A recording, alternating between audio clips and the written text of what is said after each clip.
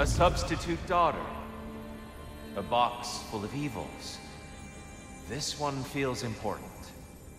This is your blacksmith story, isn't it? His girl was the key, and he died protecting her?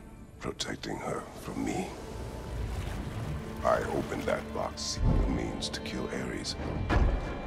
And what I released. Pretty much turned all the gods crazy. Thanks again for that. Quiet, Head. Unfortunate. The time I spend in my own Valhalla means you get more time with him.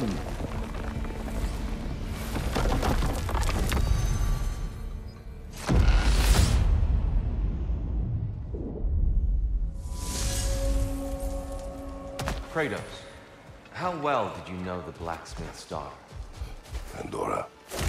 She reminded me of my own daughter, who I lost long ago. I'm sorry.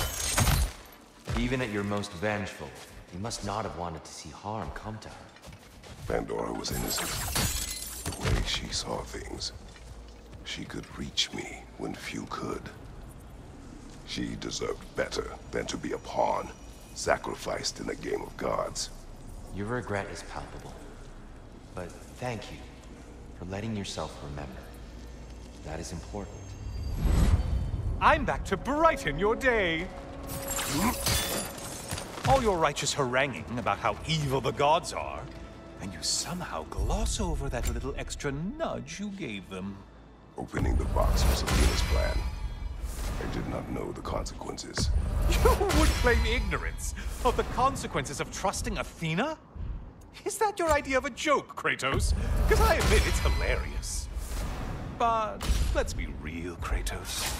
Whether you should have suspected the consequences or not, you certainly can't claim that you would have cared about them.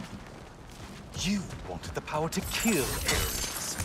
And because you wanted it, everything is justified.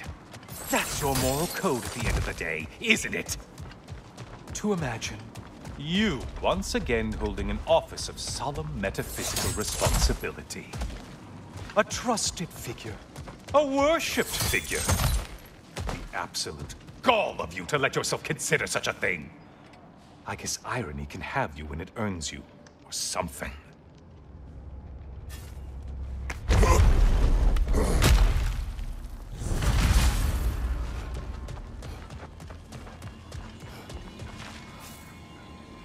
Oh, how precious. I don't think you can be trusted to keep that safe at all.